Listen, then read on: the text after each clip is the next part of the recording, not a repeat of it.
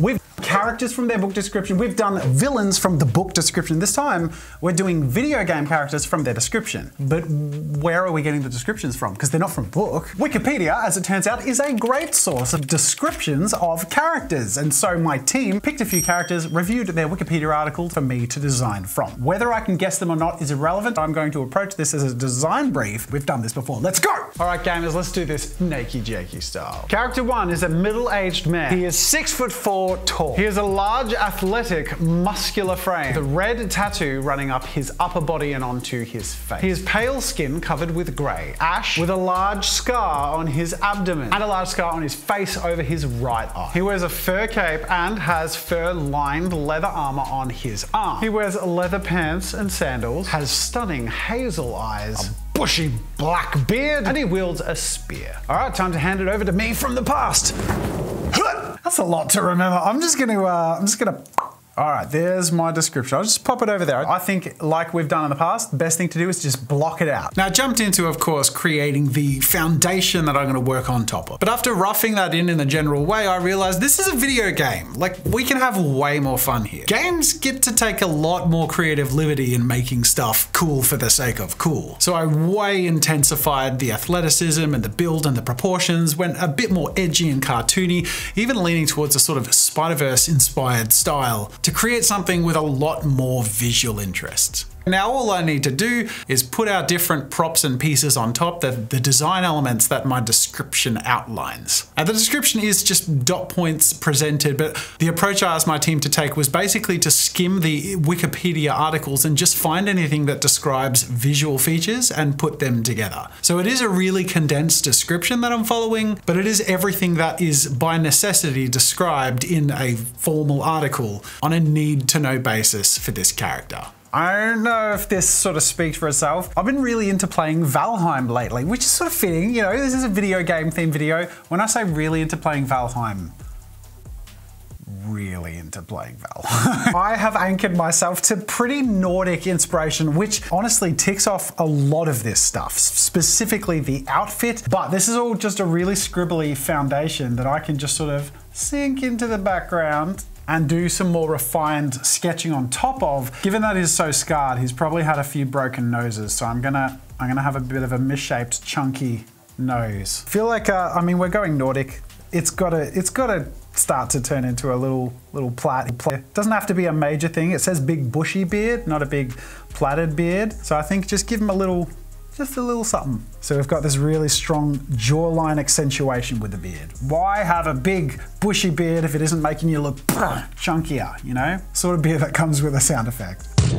High cheekbones, because you know there's a handsome man under all that scars and facial hair. I always find, especially when you go big jaw, small head, small forehead. There doesn't have to be too much going on up there because it's all about what's going on in here. Okay, scar up here on the eye. There's not a lot of room for a tattoo. Let's look up some references. Ooh, do you know what? Let's do that. The half hair. Yeah, okay. So we're gonna give him a haircut, and when that shape works well as a face tattoo, it's sort of like curving around the ear like this.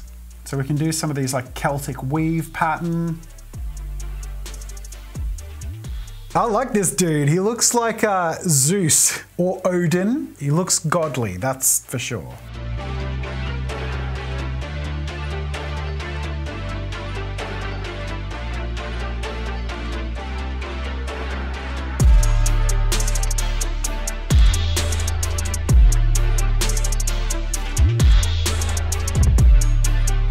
Now I put down a light skin tone and it describes the character's skin as covered with ash. So I simply painted a light ash color on top of the skin tone, but just barely pressing the pen down, which would then create a color that I could pinch from that's a little more ashy than a generally light skin tone.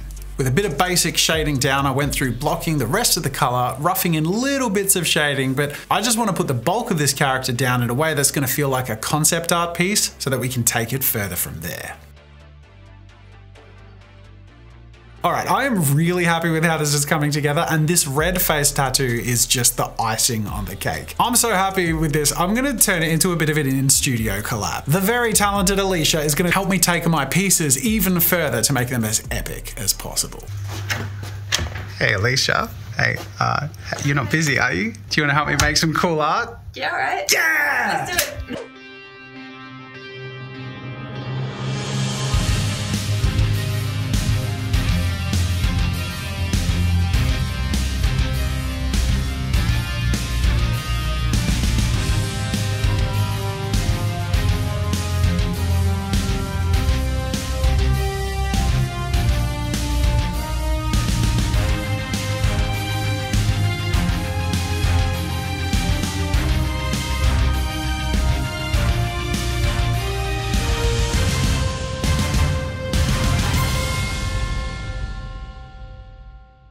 All right, that is my first character in the bag. Speaking of bag, I have a Kickstarter I'm launching next week. It's the world's best bag, specifically for creatives. It'll be available in multiple color options that you can choose from. It comes with a removable backpack and shoulder strap mode. I've spent over a year refining this and getting feedback from my vlog audience to make it perfect, and now it's finally ready. And aside from having the color options, it'll also be available in a mini-me option with the same modes, backpack and shoulder strap, or just carry handle mode. So if you want to learn more about the best bag in the world and be notified when the Kickstarter launches, go check out the link in the description. I am very excited and slightly nervous about it, but I absolutely love the bag, and I know you will too. So if that sounds interesting to you, go check out the Kickstarter. All right, character 1 reveal. Are we ready? Kratos. Now Kratos has had a few visual iterations, so the Wikipedia article has to sort of cover a few bases. It's definitely a Nordic vibe. The original God of War games and Kratos was sort of Greek vibe. I guessed that it was Kratos based on the face tattoo, but I genuinely feel like I came up with a result that feels both like Kratos, but also really uniquely his own thing. I would love to see my version of Kratos in a video game. This was really fun. Let's do another one. Character 2 is a young woman. She has brown eyes and auburn hair in a ponytail. She wears a turquoise leotard,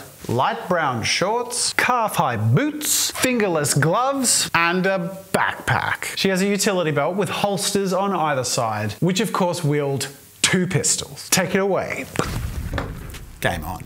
Now jumping into construction, the description of a young woman makes me think sort of early 20s. If it was younger, I think she'd be described as a teenager or a girl. And given that she's wearing a leotard, typically a dancer's outfit, and wielding guns, she's probably going to be physically fit. Really, the trick with this one is to get the pose right, because there's not a lot happening in the details or description of the character. So as you can see, I did quite a bit of reworking to find something that feels video gamey and action oriented, but isn't too over the top. It needs to feel organic, but still be extreme and or cool enough to fit the context of a video game. So as you can see, I've got the bones of this down. That's all the description. To make it stand out, it comes down to pose, which I talked about, and then style. My new favorite ink brush is the Impact ink. You'll see why as I draw with it. It's just so sharp and crisp, and it has enough texture that it's epic, but not so much that it's like, oh my God, I'm a texture. As you can see with the line work, less is more. Like, it really doesn't take a lot to make a big difference. It really is just all about where the lines go and how they're drawn. So getting that thick to thin look, that looks really satisfying. And that touch of texture doesn't hurt.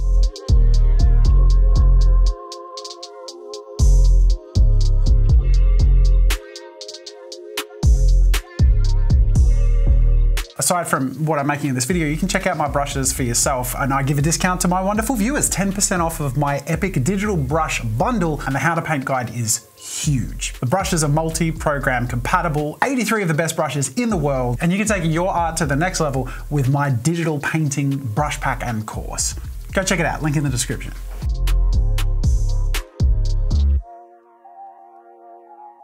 Because I have color guides in my description, it all just comes together really quickly. The turquoise leotard is a really standout feature. It's a design element that really is recognizable, and as soon as that's in, this character just visually stands out and makes a lot of sense, and obviously will be familiar to a lot of people.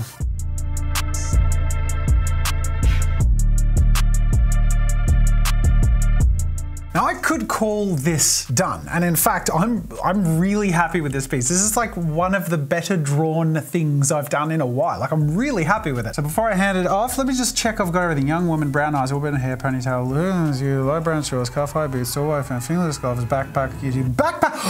I forgot the backpack! Okay, I'm just gonna leave a note here for Alicia. Backpack. I don't know. I literally didn't follow the description. I had one job. Okay. Thanks, Alicia.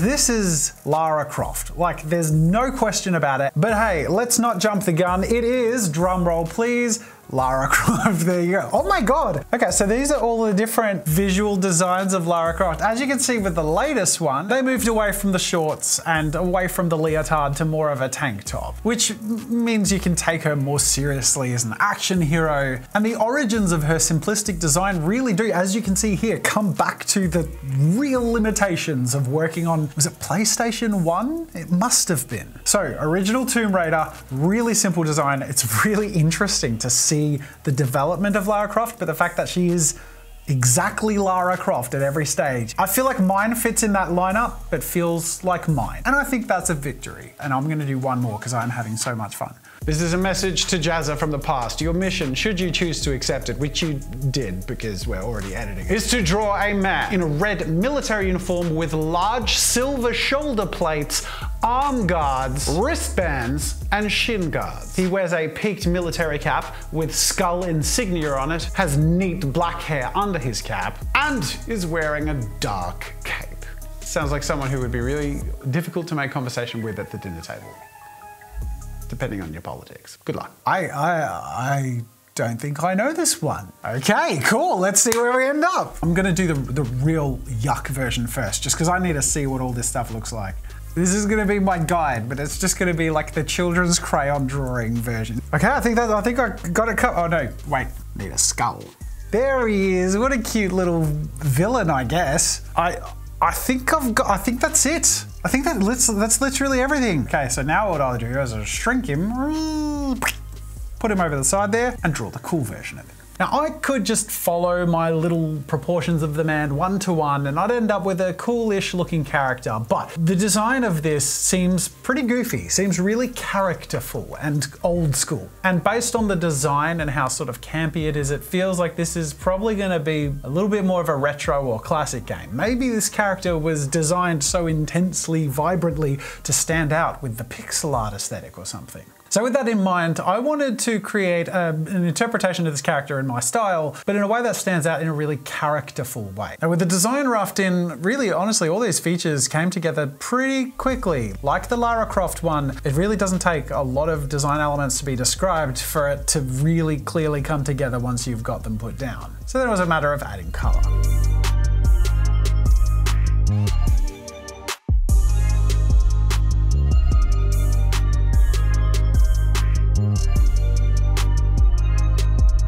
I think this villain is looking epic. But there's a few finishing touches I want to add. A glowing effect in Photoshop, and I was having fun here. I saw this as an opportunity, especially with that glowing effect, to add some sharp, hot, electric lightning.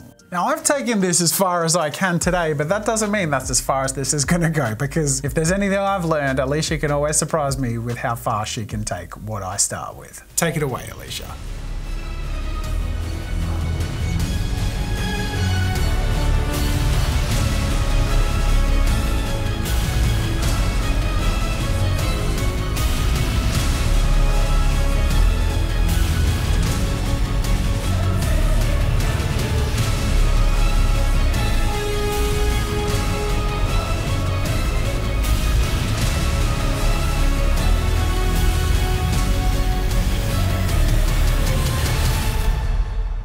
Now, of the three characters, this is the one I am least confident I know who it is, but I'm gonna guess someone from, I think the Street Fighter series is coming to mind. And the character is M. Bison. I don't know his name. It's M. Bison, but it is the guy from Street Fighter. Now, I'm super glad I went in the direction I went in because, I mean, let's face it, there's a lot of big buff macho like video game characters. I like mine more. I think it's way more fun. I would love to see my M. Bison in Street Fighter, but you let me know. Would you prefer to play in Street Fighter as this version of I don't know what's M. Bison? Mr. Bison. Or mine, who feels way more Bison-esque. to me. These results in this video are some I'm most proud of. Like, they're so fun. And Alicia did an amazing job helping me. Give her a bit of love in the comments. And of course, if you want to paint like Alicia or draw like me, check out our digital brushes. And it's a huge support to the channel and helps us support big videos like this and helps me hire artists like Alicia to make the videos even better. Let me know what other characters or themes I could do from the descriptions, because let's face it, these are basically character design sessions like the good old days,